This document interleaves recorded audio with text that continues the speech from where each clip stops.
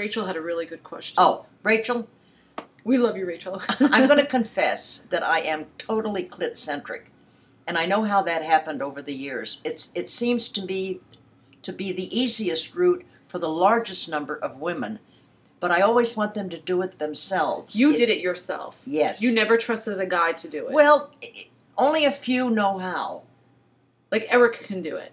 Well, and the big deal was with Grant, you know. And Grant could do it. Remember, I had a 7-year marriage to a man that couldn't do anything.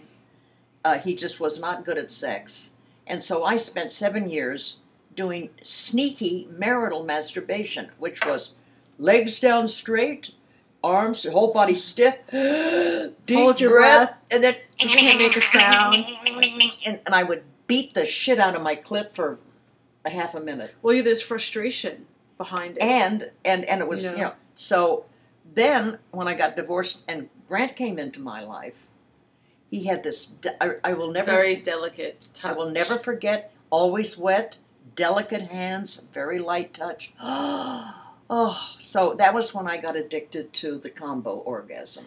Well, because when someone's playing with your clitoris, you want the buildup. There's nothing I love better than when you start arching your back and you're like, no, I want more. And sometimes people come at it with too much vigor. You have to, yeah.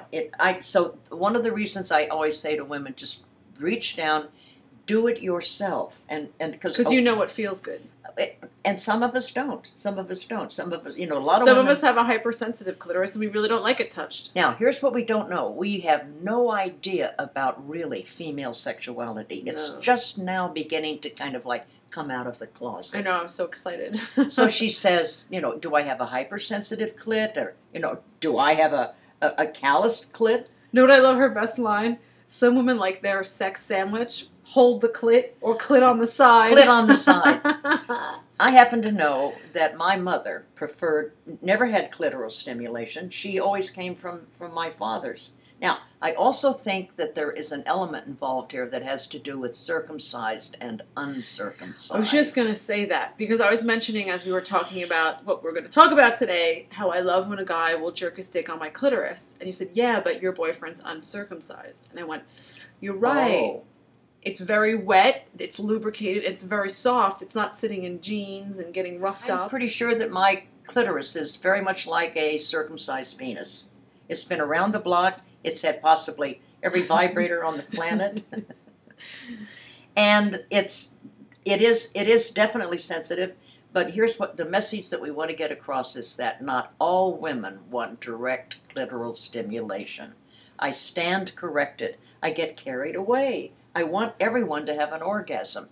And I know that the clitoris is the most direct route for most women. There is such an emphasis on vaginal orgasm. As a 60s, 70s feminist, what we had to go through to reinstate the clitoris, it was like a war. Finally You're leading the charge, carrying the flag. Clitoris, the clitoral flag. And everybody's going, no, I know, vaginal orgasm. Fine. But then for me to have a vaginal orgasm, I had to have a lot of things in place. No, the stars have to align. Oh, do they ever. And it's just not as dependable as going for your clitoris. Most women do not masturbate with their vaginas. No. And you know what's interesting? I think that's part of it. You have to see what's most sensitive. The area right above my clitoris on my pubic mound is what's really the most sensitive. It's really and I love kind of bringing my vibrator up. I don't really go direct on the clitoris ever. I go over to one side. And guys, please, never pull back the hood. And then go down. I had someone do that. I almost hit the fucking roof. It's like... No. So anyway, Rachel, thank you for calling me out. And it is true. And I do acknowledge that there are many different routes to orgasm. And that nipple sensitivity is part of that for many women, not for me, because I never wore a bra. So you see?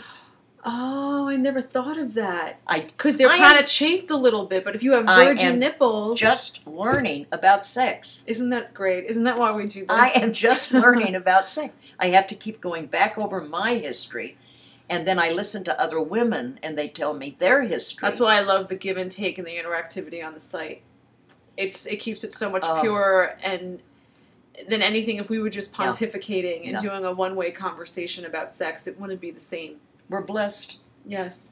So stay tuned. We're learning, and whatever we learn, we will share with you.